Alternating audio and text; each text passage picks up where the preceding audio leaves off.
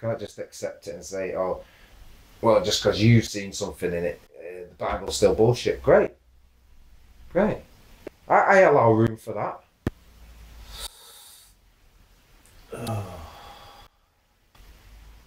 Doesn't take away from the fact that a lot of the things that I know, I believe, have come through my dealing with the Bible. But there's lots of other growth I've done outside of reading the Bible. There's things, you know, I've seen videos on YouTube. That's helped me, you know. Maybe it is a certain reverence. Maybe I should start calling YouTube the Bible, and Facebook, you know, is the new book of life. Well, sometimes it's useful just to. Which it is, by the way. It's everybody's life in a Facebook. So it's the book of life. You spend time quietly on your own contemplating, without sending yourself under. You can make a lot of it. A lot of things can fall into place and start making a bit of sense. Well, that's it. And sometimes that's all that you need. You know, it's all very well having someone with a moral compass to put you on the right track and stuff like that, but it's not always the case that those kind of people who can actually do that are around you. And if you're lucky enough to have that, then you're lucky. But if not, then, you know, you need to have that's the security that everybody needs, is to know that at some point they can rely on themselves and have faith in that to make the right decisions about things. And sometimes finding that out can just be a matter of making the right decision one time and knowing that it was the right decision. Well, you don't think there's a certain amount of luck? When it's a hard decision to make, so, you know what I mean? Because anything that happens for us still, I don't know, how do people analyse their life? What is life? Is it you're born and your mum and dad and they take care of you, then you're in school and you're being educated, you make some friends, and then you leave school, you do higher education and so on, you get a job to earn money, to buy cars, to go on holiday, you meet people, you get new friends, you get new girlfriends, you get married, you have kids, you continue, then you try to do the same for them, then you get old, then they have kids, you grow old and you die. Right, you just listed a whole load of things that people do through the course of their life. Yeah. Right, okay, but in between all of that is all the thinking that they've had to do about it in order to make life better. To get to where they want to. Well, I don't know, it's like, you know... What do you want to achieve from life? It should be the question. But who's asked that question until they've been through life a bit and then realised, I need to know. At the end of the day, you know what I mean? And that's unfortunately the position that a lot of people end up in. So that's all that they can do. Do you think then... Freeze himself and because I had this same discussion with Big D, and he was saying, you know, you got to do for yourself, and I was saying, well, isn't that a bit selfish though? Shouldn't we be, you know, looking at the other and giving to the other? Because the real fulfillment in life is when we give. You know, when you've given to someone genuinely, well, and it's been appreciated. The socialising thing is about sharing who you are with other people and then appreciating who you are. Yeah. And giving credence to that, because you're obviously alright to be with and all that, and yet, you know. I'm talking about the emotion of giving, because when you give, there's the person who receives and they feel a certain amount of goodness. Do you know what I mean? No. If someone came in here and, you know, gave you a brand new record, you'd be, oh, like, thank you. Totally out of the blue, unexpected. You'd be appreciate. That'd be genuine appreciation. I know you, and I think you genuinely appreciate that.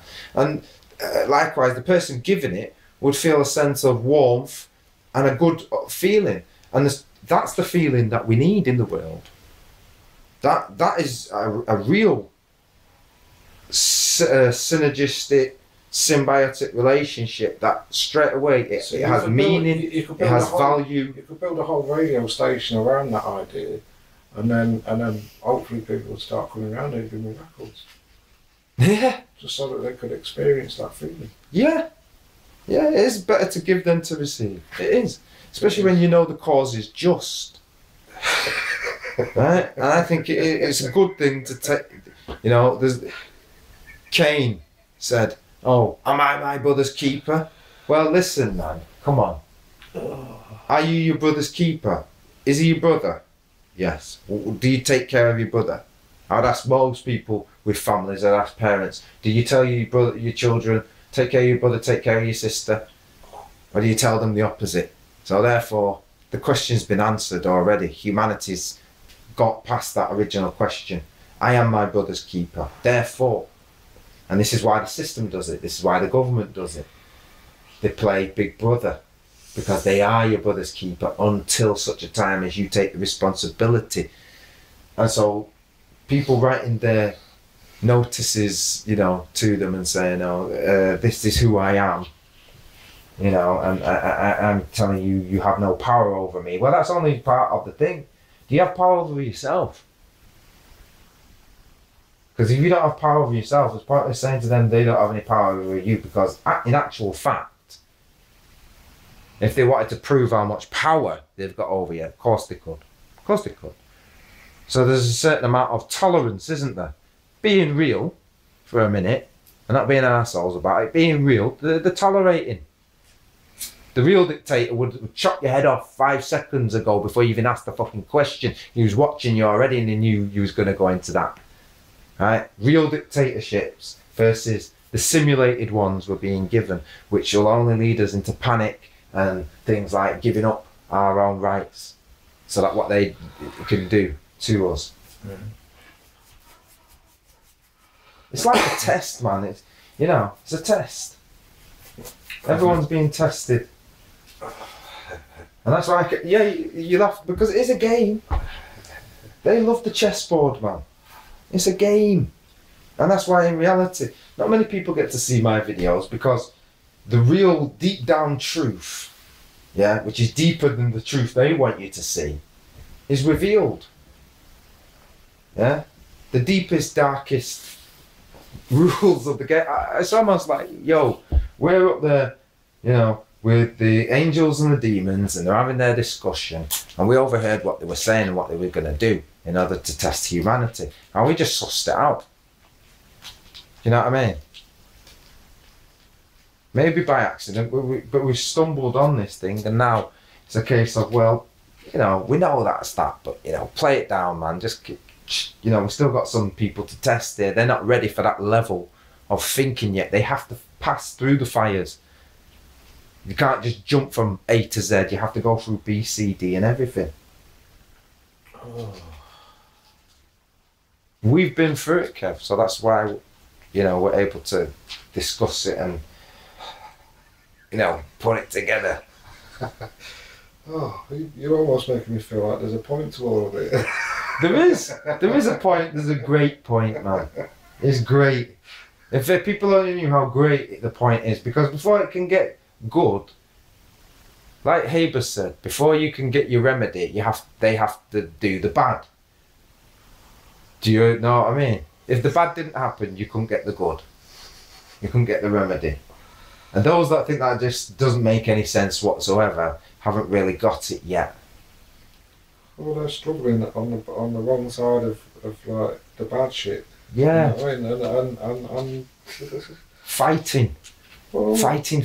Everything is a fight for them. And that creates a certain emotion. Yeah, and that emotion itself can kill you. Yeah, well, fucking hell, I know that. And I'm actually, what I'm realising, especially about how I'm feeling at the moment now that I've got my own space back, because Rogers has moved out, is that I needed to have them there for a bit to make me appreciate what it is that I need to do, because I wasn't doing it when the last lot of lodgers moved out. I was just flummoxed and at a dead loss for what to do. I had no compass whatsoever. And now I realise that I value my time, and what I'm doing is I'm getting on with the things that I need to be getting on with, and because I've got another barrier there to prevent me from doing that, and I've come up against it now. Suddenly I've got this potential energy built up, and Yeah. It's giving me the blueprint to do the shit that I need to do and stuff. So it's almost like you got to run up before you start to jump. Yeah.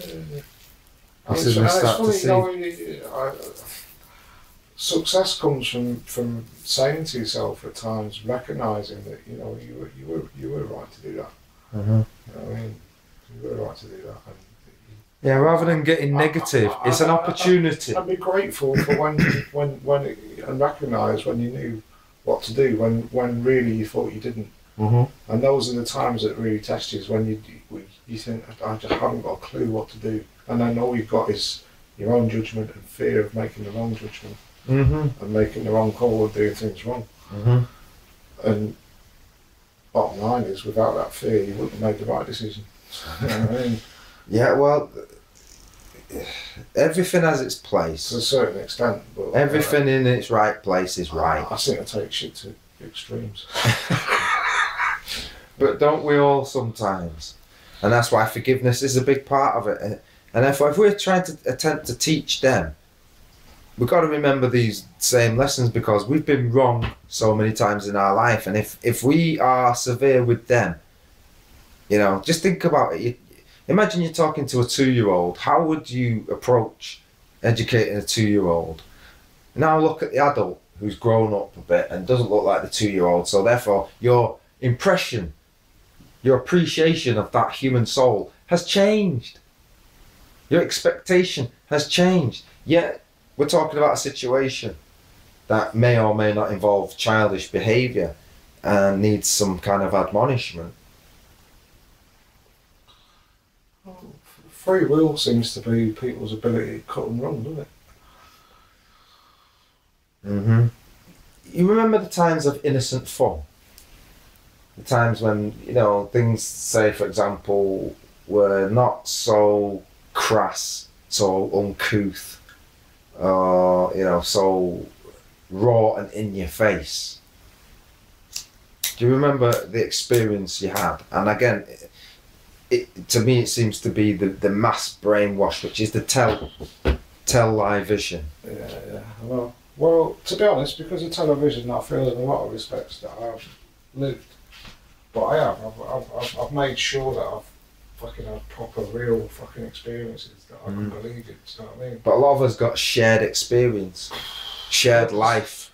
But there's other things that I've probably not done because of television. You know what I mean? I might have always done, largely because of how it affects other people and how it makes them perceive you.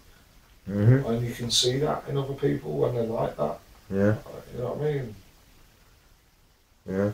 Judging you or whatever, or just coming with some weird vibe that isn't natural. Just fucking weird. You know what I mean? And that can freak you out. You know what I mean? And that's why I can totally dig that guy who walks up and down the street shouting. Because it's like, what's wrong with you? Well, no, just almost like he can see what's wrong with the world, and he's like, what the hell? Don't fucking bother me. Don't bother me with your pointless bullshit, man. You know, like, I give a fuck about that thing that you're fucking bothered about. It, to me, is nothing. You don't. If you knew that, you wouldn't think it. You think he's one of the manic street preachers? Yeah. I think that might be me. If you tolerate this, then your children will be next. How much rubbish have we tolerated? And it's all been in your face. Well, and if it's been in your face like that, you've got to ask: is this really? Is it hiding it from us? That's really the point, or is it like wakey? I'm finding out firsthand, and it's incredible what happens.